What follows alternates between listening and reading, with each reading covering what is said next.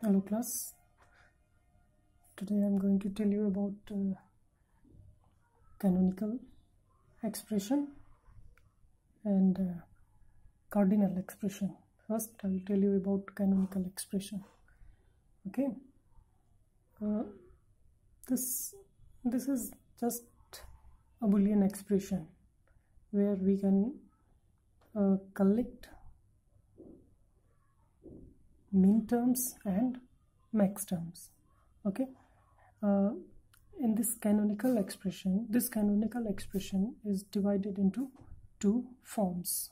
It means we can express this canonical expression using two categories. The first category or the first form is sum of product, and the second form is product of sum.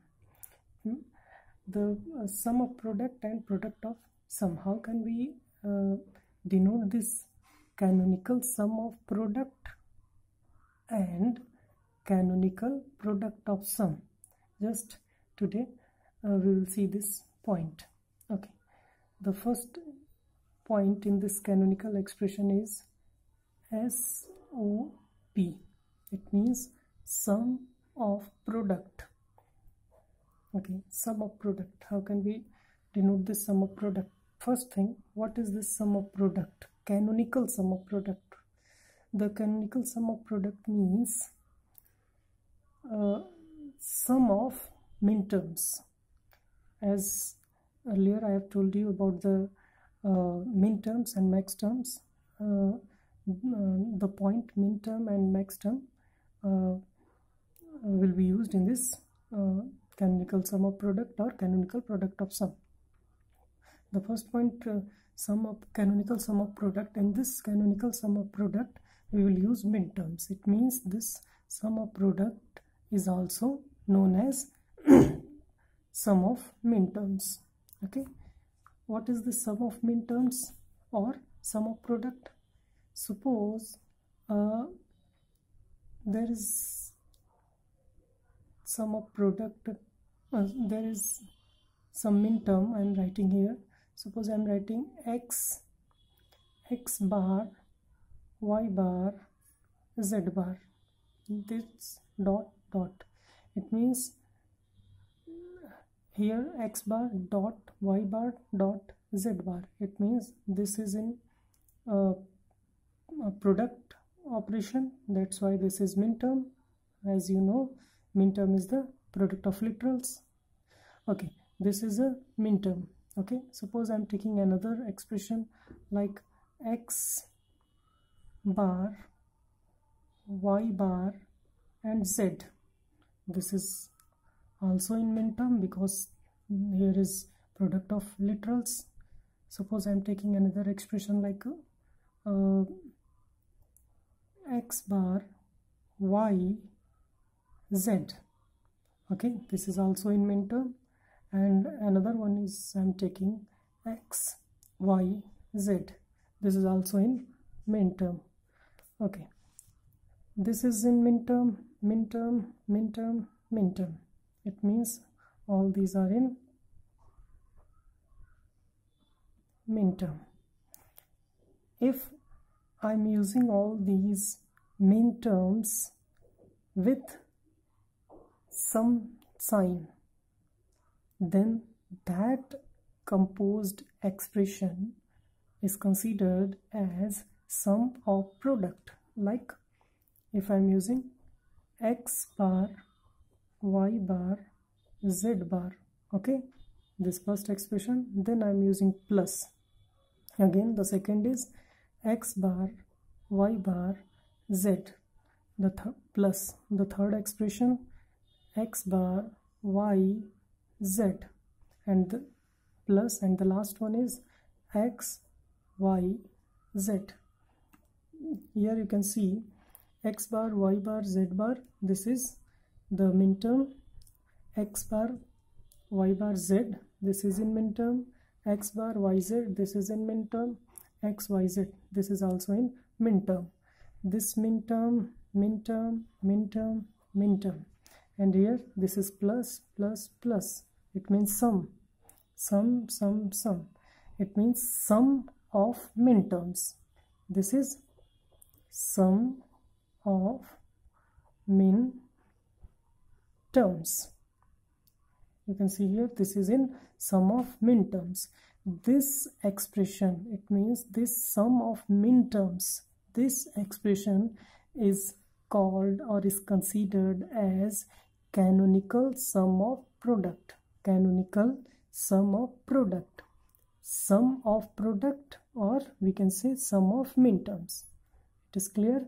Sum of product means sum of minterms. If we use minterms using sum sign, that will be sum of minterm, and that is this sum of minterm is called sum of product.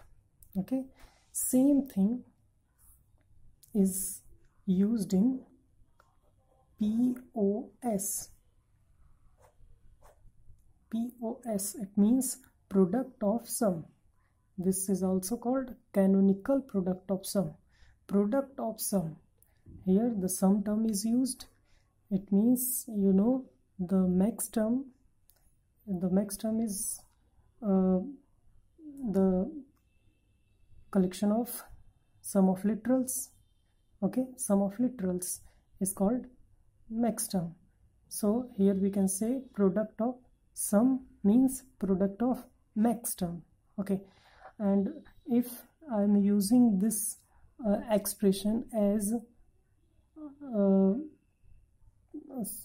a max term, this is in min term, but here if I am using this term as max term, like x bar plus y bar plus z bar, this is max term because sum of literals. Suppose the second I am using x bar plus y bar plus z bar, this is max term. The third I am using x bar plus y plus z, this is min term, max term. If I am using x plus y plus z, this is max term. It means this is max term, this is max term, max term, max term. Why this is called max term? Because there is sum sign and sum of literals are there, that's why it is in max term. And if I am using this max term using product sign, that will be product of max term, and that product of max term is called product of sum. Like if I am using this max term like this, x bar plus y bar plus z bar, this is the first max term. Then I am using product sign, that is dot, and the next one is x bar plus y bar plus x bar plus y bar plus z, this is the second max term, dot x bar plus y plus z, the third max term, and the last one is x plus y plus z. Okay, max term dot max term dot max term, sorry, here dot will be there, dot max term, max term dot max term dot max term dot max term. It means dot is, you know, dot is considered as product sign, that's why we can say product of max terms. This is product of max term, product of max terms. Okay, this is in product of max term. This product of max term is called product of sum. It is also called canonical product of sum. This is canonical sum of product, this is canonical product of sum. Okay, there are two types of expression, sum of product and product of sum. This sum of product and product of sum can be expressed using two ways. The first one is canonical and the second is cardinal. Okay, this is the canonical form because here I am using the literal sign, the literals. Okay, here the literals are used, here the literals are used, that's why it is in canonical sum of product and canonical product of sum. If I am using numbers instead of these literals, then that sum of product or product of sum is called cardinal sum of product and cardinal product of sum. Cardinal sum of product and cardinal sum of product. Okay, how can we write that cardinal sum of product and cardinal product of sum? Okay, let me tell you again this point. This is canonical sum of product. Why this is in canonical sum of product? Because literals are there. Okay, here also literals are there. That's why this is cardinal product of sum, canonical product of sum. But if we want to express this sum of product and product of sum in cardinal, then we have to use the value, the numerical value of this literals of this product. Then that expression is called or considered as cardinal. How it is possible? Suppose, okay, the first thing, that expression I'm writing again here, the first, okay, I'm again writing here SOP, cardinal. Okay, how can we write the cardinal SOP?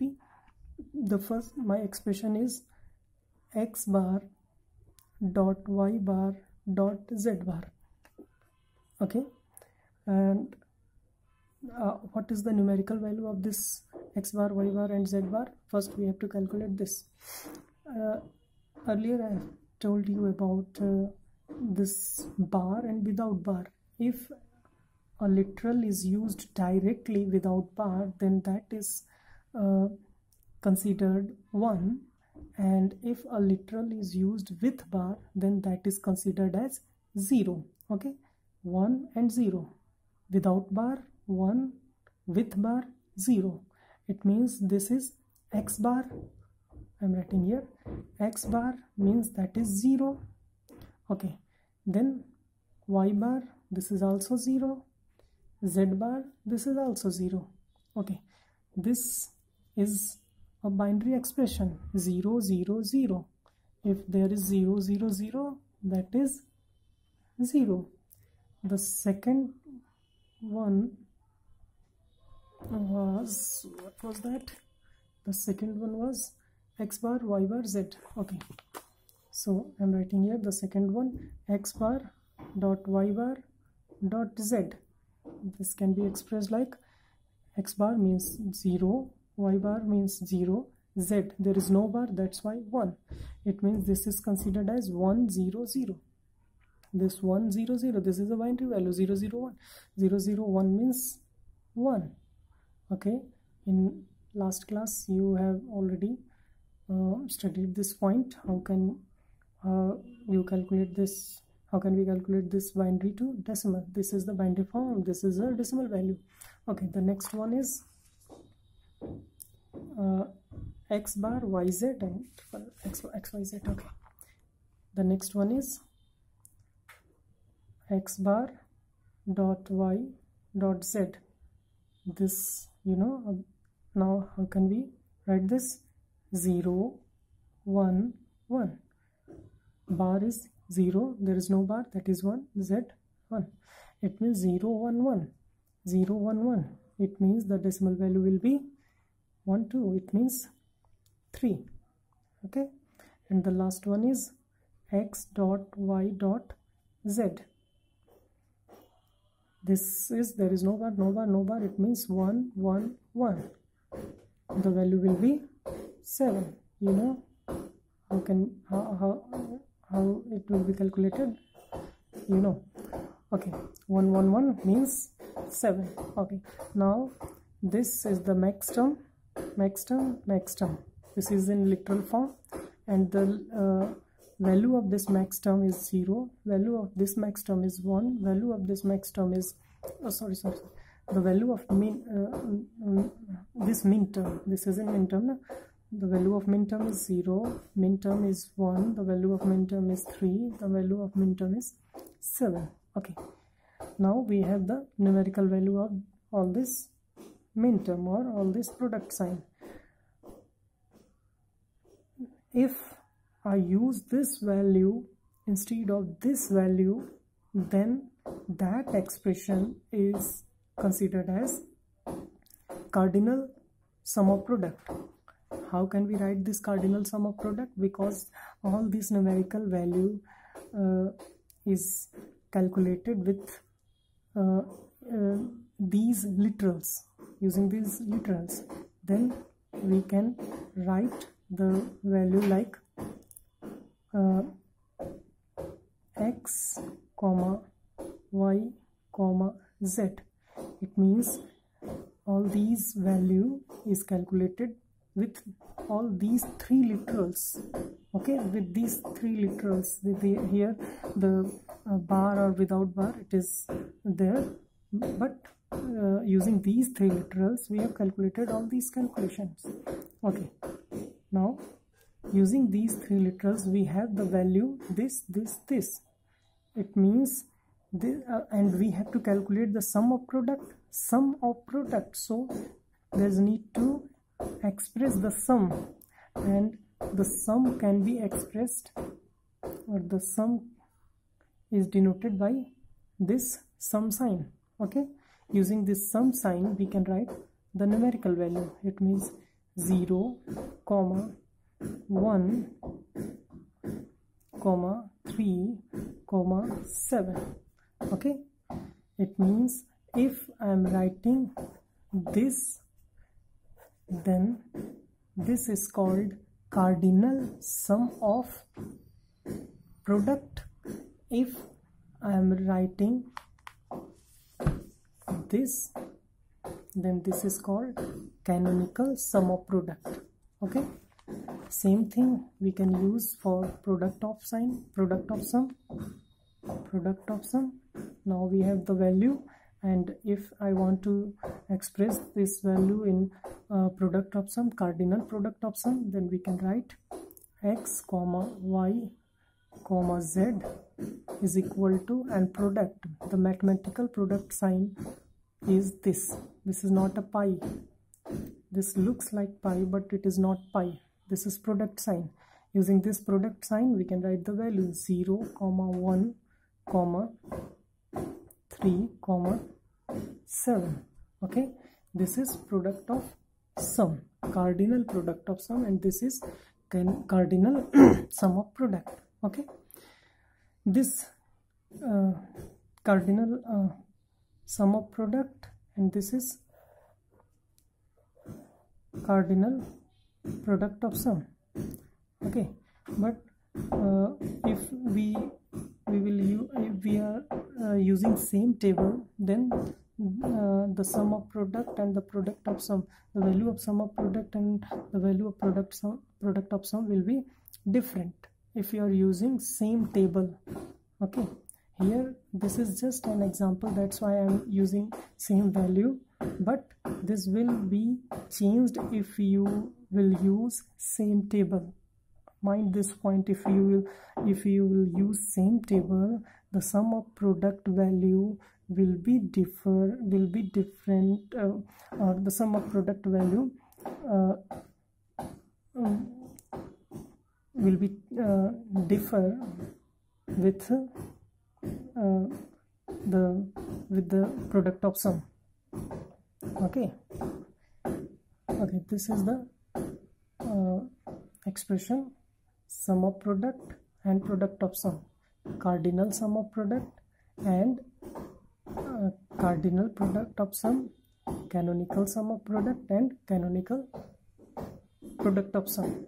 Okay, in next class I will tell you how can we use this sum of product and product of sum, or how can we convert the sum of product into product of sum, or product of sum into the sum of product. And there will be some expression. We will see how can we change the expression, the different types of expression. Okay, thank you.